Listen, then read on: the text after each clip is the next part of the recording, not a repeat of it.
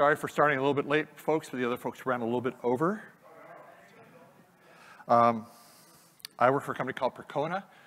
We had a booth down in the hall. If you don't know us, we're database consultants. We also have our own forks of most of the major open source databases out there. And this talk is open source is winning, but we can still lose. Need to get hold of me. There's my address. The slides have been updated to the website. I put this in here about the stuff I put in for the talk that goes into the schedule, just because later if someone comes back and finds the slide deck, they can find out what I'm actually talking about. So, open source is winning, but we can still lose. Once again, my name is Dave Stokes. I am a technology evangelist for Percona. Worked for many years on MySQL. I'm an author of a book called MySQL and JSON, a practical programming guide. I have another book that I got to finish on MySQL indexes, how they really work.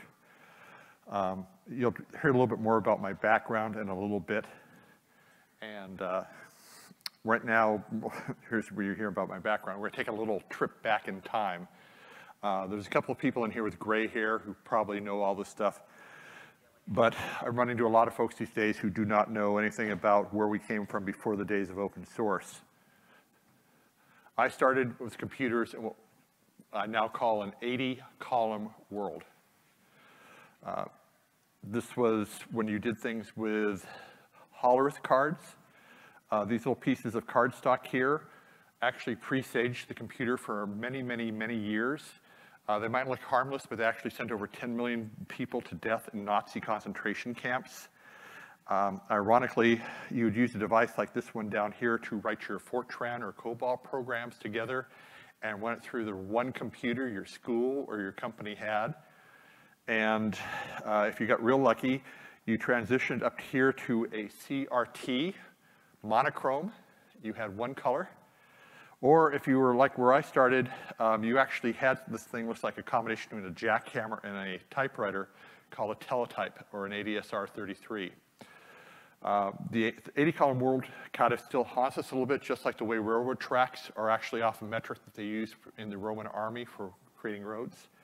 So when I came along, this was about it for a programmer. You were lucky if you had a step debugger, a CRT, and maybe some extra file space to store your files. So this was it for a long time. Now, the old adage was, you'll never get fired for buying an IBM computer. Other vendors were out there, but IBM was kind of the beyond dominant player in the area. And ironically, the thing kind of started edging that out in the days where companies, entire companies, Fortune 500 companies would have one computer or maybe two, was the little device called the IBM PC. Suddenly, your financial guys were able to use a program like VisiCalc and do what if estimates. Like if sales went up 20%, what would our taxes look like? That sort of work. So it was kind of exciting to see the transition between mainframes down to PCs. But the trouble was, you still had one vendor for everything. If you bought a big computer from a vendor, you bought their hardware, you bought the support contract, you bought the software, you bought the training. There might be some third-party applications, but not a whole lot of them. And the user group, if any, was kind of dominated by that company. And you'll see on that list of vendors a lot of companies that are now long gone that were out there and playing big and large 30, 40 years ago. Now, the trouble with this is if I wrote a COBOL program for an IBM machine and I sent it over to you and you had an NCR, it might work, it probably wouldn't. If you had a DEC or Data General, it definitely wouldn't. Everything did not interoperate. Now, about this time, I started on TOPS 10's machine because the school I went to had KL 1091. Nice machine. You could have up to 50 people working on it at a time, which was then revolutionary. Went to another school where they had TOPS 10, Ristus E, VAX VMS, and another operating system called Ultrix, all from Digital. The only trouble was that Digital decided they wanted to sell more VAX VMS and killed off every other operating system. So you you found your investment in whatever you had was suddenly wiped out by some senior VP's decision to come up with a different plan to raise revenue. Now, about the same time, some folks at Bell Labs, people you probably have met if you come to these shows for a couple of years, started working on a operating system called Unix, which was a pun on something called Multics, which was an early multi-user operating system. Now, the only trouble with Bell Labs is they were part of AT&T, and those of you old enough to remember AT&T, they were always a pain in the rear to deal with. They were a nasty company, very much a monopoly, but supported by the government. Now, they gave copies of their operating system to UC Berkeley. So kind of jointly, they developed the Unix operating system. Now, the great thing here is that you could actually run Unix on several different types of hardware. Not a whole lot, but a handful of different hardware. So something I could write that ran on my VAX might run on an AT&T 3B2. It was amazing, because suddenly you could interoperate. The only trouble was, once again, dealing with AT&T, they had some weird licensing issues. And once again, they were never really fun to deal with. And about this time, other people started making copies of Unix. And HP UX, SunOS, Solaris, Xenix, and they all claimed to be POSIX compliant, which was an open standard for if you wrote something that ran on my Sun microsystems, it might run on my Apollo domain box. Not all the time, but it was a little bit better chance of having interoperability. And then, around 1991, a miracle happened. We started hearing reports of this crazy guy from Finland named Linus Torvalds giving away, not charging you, not making you sign like that, giving away a Unix-like operating system. And I like to refer to him as Saint Linus of Torvalds. By the way, when I saw this picture on the internet, I'm going, oh yeah, I now have a theme for my talk. Okay, confession, I'm a database person. I see everything through the lens of databases. I find them fascinating. I know a lot of you would rather crawl naked through shards of broken glass with lighter fluid sprayed over you and then ignited than talk about databases, but I find them interesting. Now, a big revolution kind of happened a couple of years ago. Open source databases became more popular than commercial databases. Let me put it this way. This means DB2, the big Oracle database, the stuff from SAP was less popular than Postgres, MySQL, MongoDB, and several others. Now, if you extrapolate the trends, it gets even worse for a lot of the big databases. This here, I think, is the top 15 databases. But if you zero in on the top handful, you'll see that the only one who has a rising line there is Postgres. MySQL's tailing off a little bit. Oracle's tailing off a lot. Mongo is really disappearing. We'll talk a little bit more about that. And Access is kind of holding steady. So databases are doing well, just not in the open source world, but overall in general. Now, Synopsys was here. I don't know if you've gone through to their booth or what was their booth, but they published recently an open source security and risk analysis report for this year. Now, they scanned 1,700 code bases the previous year, and they found that 96% of them contained open source software. So if you're an open source fan, which you probably are or so, great news, right? Well, 87% of those included security and operational risk assessments that came up with some bad news. Over half the software in use has license conflicts.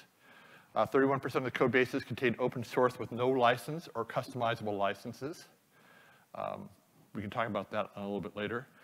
Almost 90% of code bases contained open source that was more than 4 years out of date. And 91% of code bases contained components that had no new development in the past 2 years. So we're building skyscrapers on a sandy beach. Now, the average number of open source components in a given application was almost 600. So all the little bits and figures from the DNS software up to probably your user interface generating software, open source is great. Now, a lot of these have at least one known open source vulnerability. It means we know there's holes there, we know there's people exploiting them, and they're still out there. And 48% of the code bases had high risk vulnerabilities. So no people are exploiting those problems and doing a lot of damage with them. Here's some percentages of various code bases. You probably all know about jQuery and Lodash and some of the other ones out there.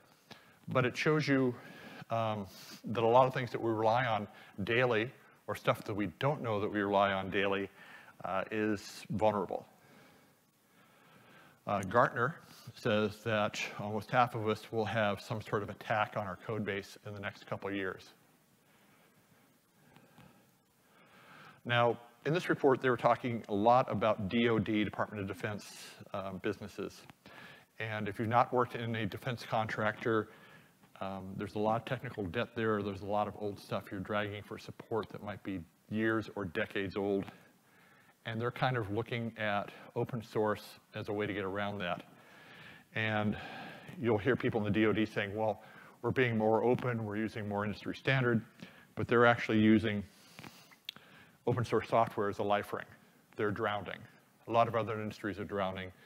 And if they see that someone else is writing software that they can take advantage of, they're jumping on the open source bandwagon. So basically, we're winning, right? This is great. Yeah, that's why we're all in Vancouver, love open source software.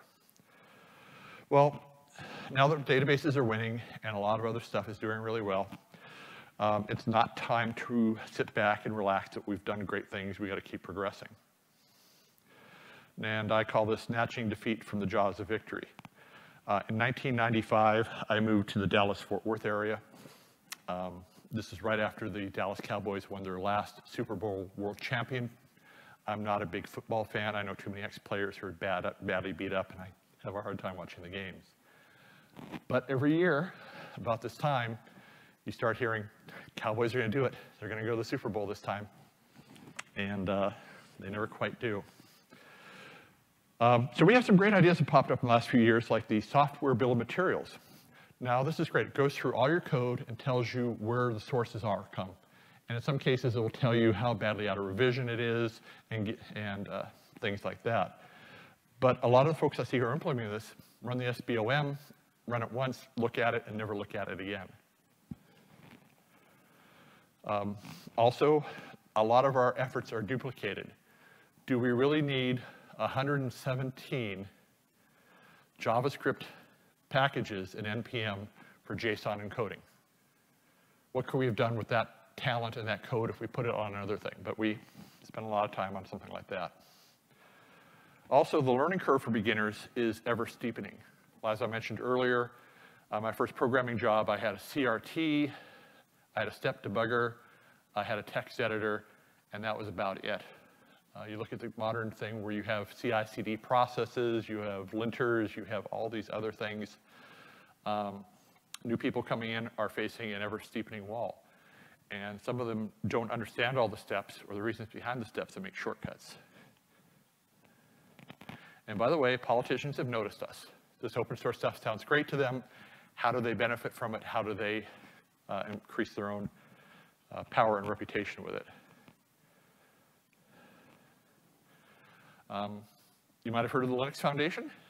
They were worried now about a new EU bill that could fragment open source. Politicians coming to your aid are not always there to rescue you, they're there to rescue them. So a lot of the new laws that are coming in, thank God the Linux Foundation are looking at them, could actually put the brakes on what we're doing with open source. The other problem we have is open source licenses. There are over 1,400 licenses according to Wikipedia. If you go to opensource.org, they recognize over 100. Why is this a problem? Well, the biggest problem we have right now is that new people are writing lots of stuff on GitHub and GitLab, and the most popular license is none. Well, what does this mean? Well, one of these days, we're going to have some sticky lawyers that are going to come through, and they're going to take advantage of this license, and they'll reassign it.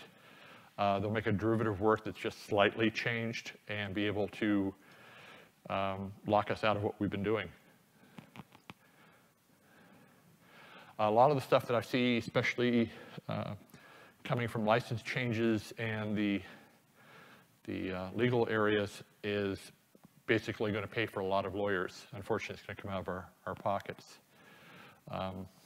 When people start doing customized versions of licenses, like we'll talk about Mongo in a little bit, we're all going to end up paying lawyers to come back and tell us exactly what they think it means. And until a court decides exactly what it means, we're going to be spending a lot of money on that.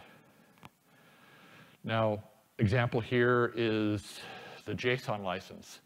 The software shall be used for good, not evil. Depends what your definition of good and evil is. Is it going to be gluten-free software only? What is it going to mean? So, got to be careful. And whenever you have ambiguity and you have it in a document that a lawyer is going to use, they will beat you over the head with that without mercy. And a lot of our software is aging like milk. 91% of projects looked at in a Black Duck audit contained open source software that had no development in the past 2 years. Is that because it's perfected and it has no bugs, no problems, nothing can go wrong? Has it been abandoned? Is it good enough? How do you make sure? Other problem we have is a lack of incentive for contributors to perform maintenance activities.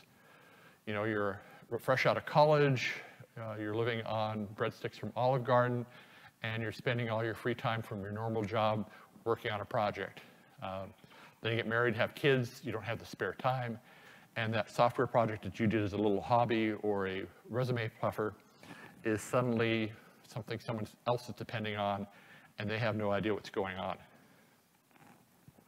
You might have seen this cartoon where we have an example of this wonderful infrastructure setup, and Jenga-like, it's all resting on one little peg by a project that may have not been modified since 2003.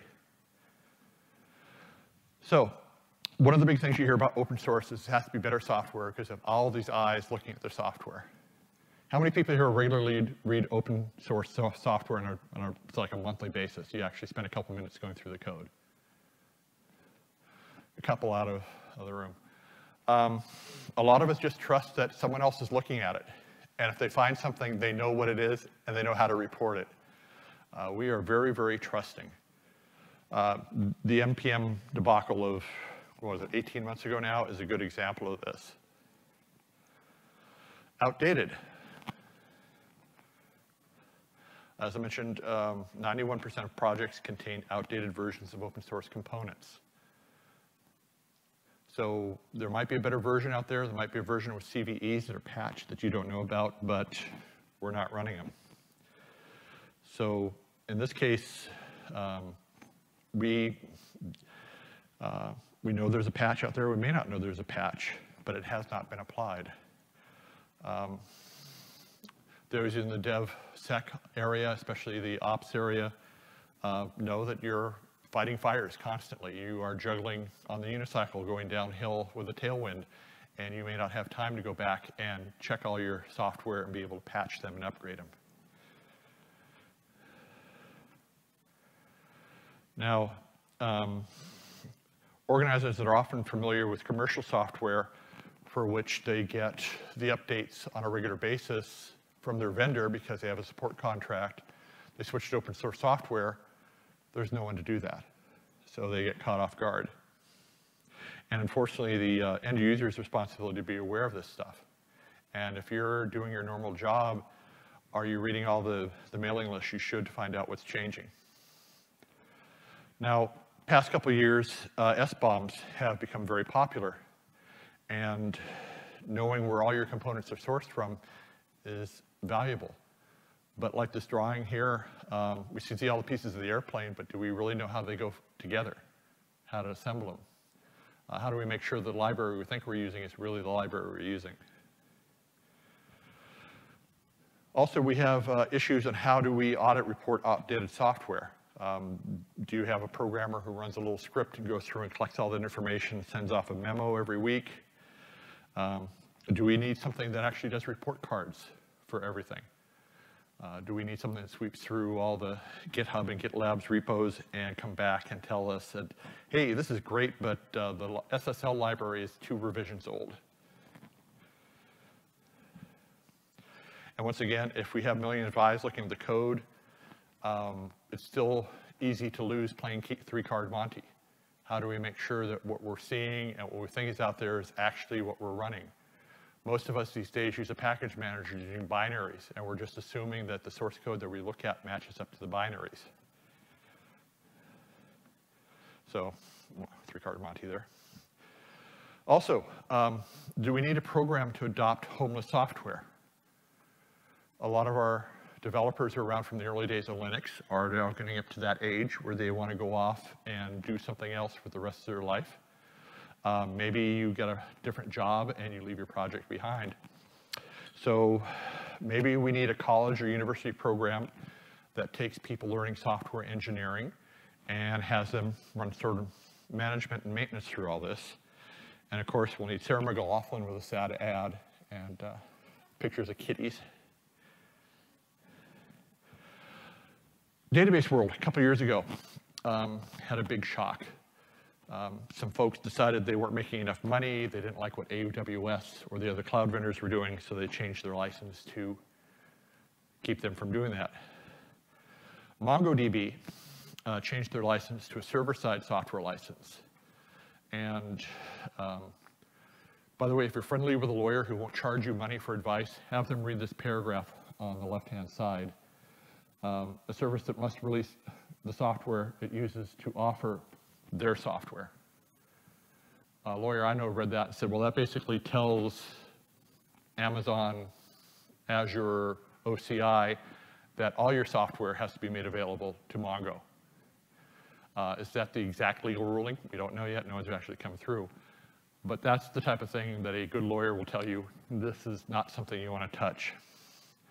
Also, Maria changed one of their pieces of software to a business software license, which starts off as closed, where you have to pay royalties, but then after 4 or so years, it becomes open source. 4 years in a software project is a eternity. And if you're depending on software that's 4 years old, and you know there's better stuff out there, you might want to look for an alternative. So what do you do after your software of choice changes its license from something that's open source to something that is definitely not open source? Well, you can run the version before the license change forever, which is incurring a lot of technical debt, and it's not something you really want to do willingly. You can do it like we did. We forked MongoDB. We have branches of MySQL and Postgres. We add our own stuff on top of it, and Percona gives it away for free. So if you want an enterprise version of those, of Mongo or MySQL, and you don't want to pay Oracle or Mongo for the stuff, we give it away for free. But you're now dependent on Percona to keep doing that forever and ever. Find an alternative. Don't like Mongo? Okay, I'll go to some other NoSQL database. Good, but you're going to need a rewrite. You're also going to need to retrain your staff. It's not going to be a lift and drop situation. Now, each of these options have their own associated risks and costs, just not financial cost, opportunity cost, time costs. And unfortunately, the more customers I see, the more I see more intricate projects going on. There's very, very few simple changes that go on anymore when you try to transition to something else. And unfortunately, for most of us, when these announcements comes out, they're a surprise. And my rule when as a manager was, I always told my employees, no surprises. If something comes out of the blue, we'll take it on the chin. But if you know something bad is about to happen, give me a warning. Unfortunately, with these type of license changes, you don't get warnings.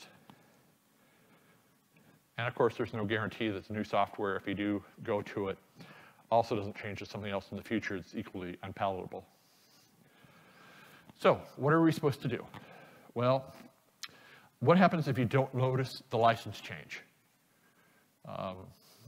you have a lot of exposure. Part of it's financial. The rules that the company set up for your fines are out there. You're also going to have some legal costs. The other thing is, if you're not paying attention to this one package, what other package you're using have also changed.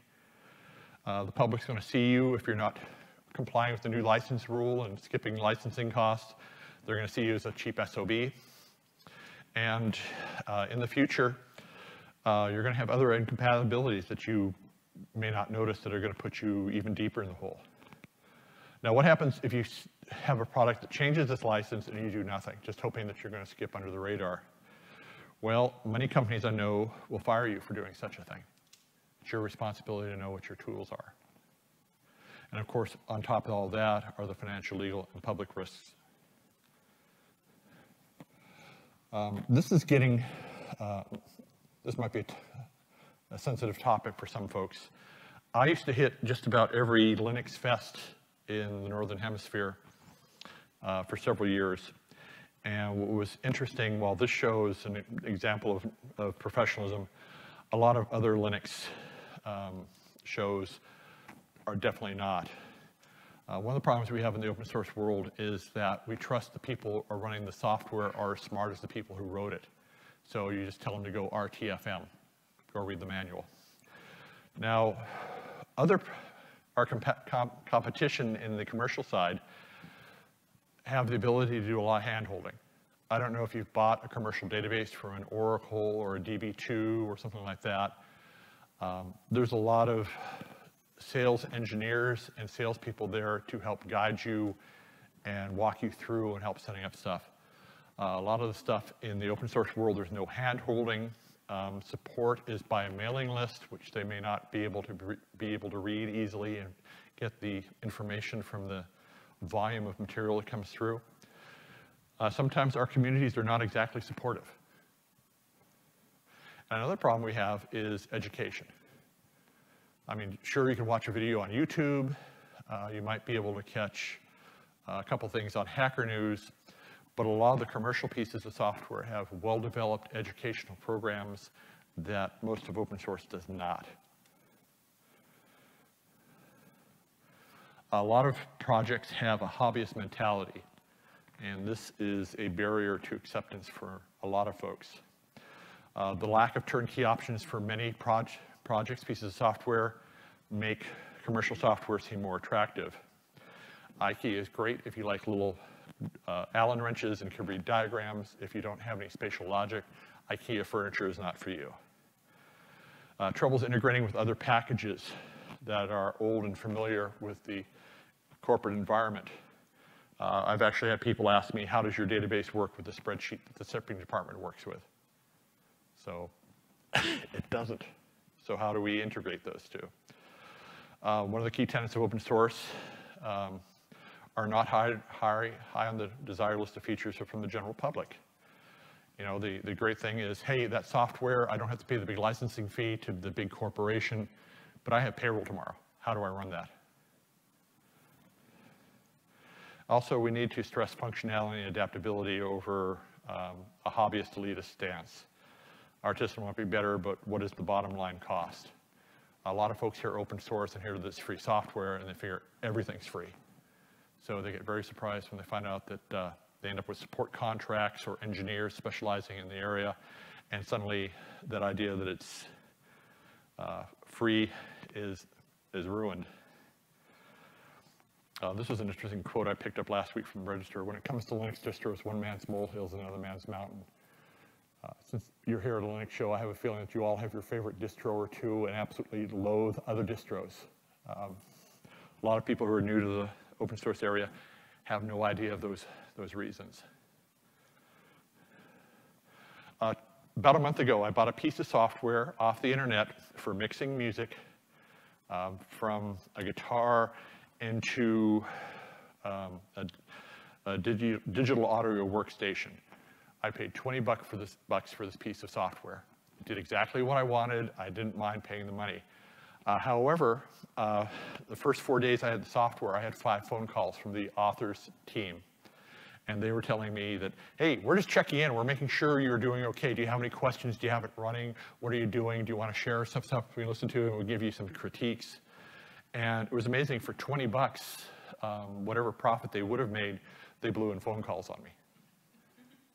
Now, the great thing here is, I honestly think somehow for a lot of open source software, we need to find a way to find this type of interface with the customers.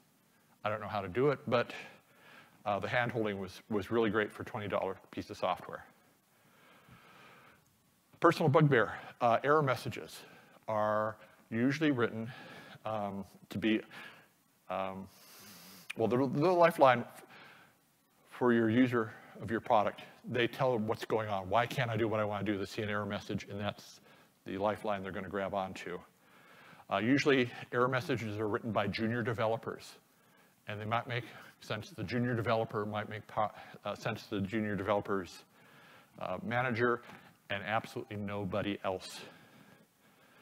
Error messages make sense to those who know, but they don't. Example, values must be numeric for phone number is better than a stark bad value pop-up. My wife, God bless her, is a science teacher, has a very clinical mind, but when she gets an error message that's incomprehensible, turns her off the package. Also, we tend to use a lot of science fiction terms like grok. Also, North Americans tend to use a lot of baseball metaphors, which Europeans find very charming, but are incomprehensible. And also, it helps if you refine it from clarity. I honestly wish we taught junior programmers how to write a good error message and then go back and review them. And one of the things that someone I know who wrote technical manuals for a living said, write as if your grandma was using your code and her life depended on it, and you want to make it easy for her to use. So, how do we win? And by the way, we will not win them all, nor do we really want to. We are in competition with commercial software. Those of you who've ever had an open source software project that was going strongly and somebody had a senior VP comes in saying, hey, my buddy at Microsoft says I can do everything I need to do with Microsoft software. It's a rough thing. So we need to do better promotion of open source software and ourselves.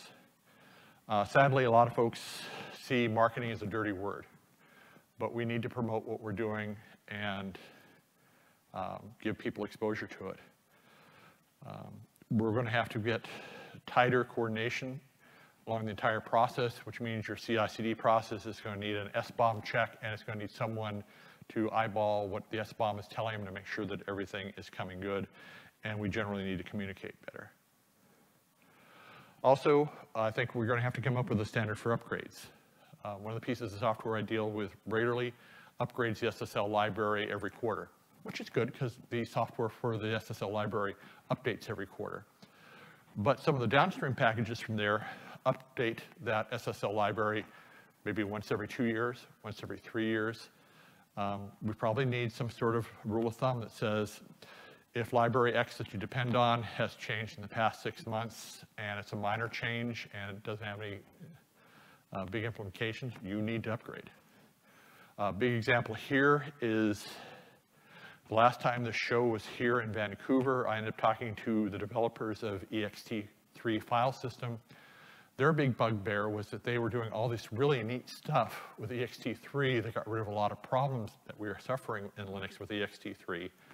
But the distros were not scheduled to pick up their code for another 2 years. So what good does it do to paint the Mona Lisa, but the museum's not going to be open for 2 years? Project list. We're going to need some way to have a list of projects that are abandoned or need help. We're going to have to do some mentoring.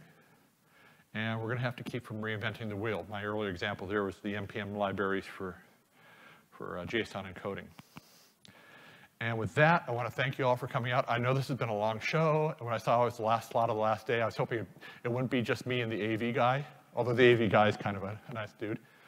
If you want a copy of the slides, they're uploaded on the conference website, or you can get it off my speaker deck. Any questions, comments, concerns? Yes, ma'am. You? Oh.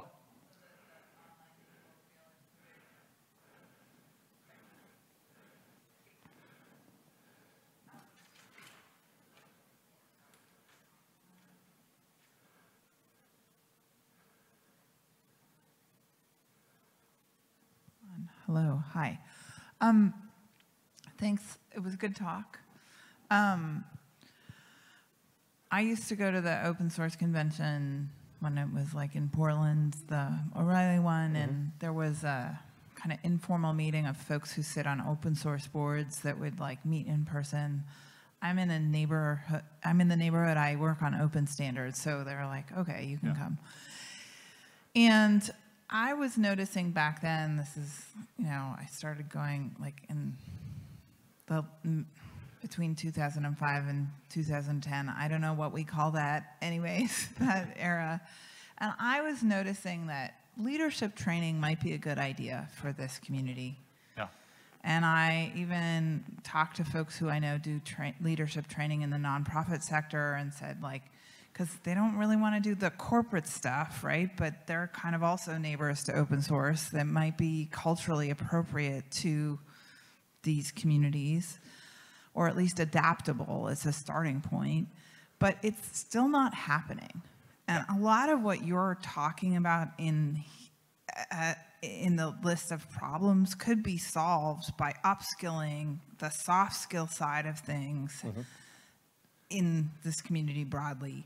So where is that happening? And should I, now that folks like you are making these types of presentations, come back and say, where's the LF leadership training department so that the soft skills get better? Because those things aren't, all the things you named aren't going to get solved until those are also developed in this community. Yeah, well, one of my hopes is someone from the Linux Foundation hears about this talk and starts going through the slides and, yeah, we can do that, we can do this.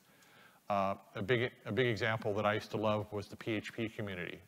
Love it or hate it, PHP is the dominant scripting language on the web. They used to get together once a year at a show called PHP Tech, and they'd all go out for beer and they'd hash out, this is what our new version is going to do at, here's where the rules are. COVID killed that off, so that communication has been stifled for a couple of years. They're meeting again next week, so hopefully a lot of the face-to-face stuff will do. But we definitely need some guidance from Linux Foundation and other folks to say, let's get these folks together, let's kind of raise their bar. You may not, it's not about, like, these communities know how to go have beer with each other. That's not what we're talking about. It's like how to actually gain skills in how they conduct themselves, how they lead, which is slightly different than more. Yeah, how do we make the folks at the head of the committee can actually run a committee? Yeah. Yeah. Yeah. Yeah. Well, you just turned it off. No, I didn't. It's how do the people have the skills to do many things that it's not about the functionality of running a meeting. It's how do they have the inner inner capacity to do these things well consistently over time, not follow the recipe of this thing. Yeah, how do you get a leader rather than an administrator? Yes. Okay. That's a good question. Hopefully we'll get something. Anyone else have any comments or? Well, if you have anything in your two-side, please hit me in my email or my Twitter. And with that, I want to thank you. And it's been a long week, and I know we're one of the last sessions, but hope you had a great time, and hopefully see you later. Take care.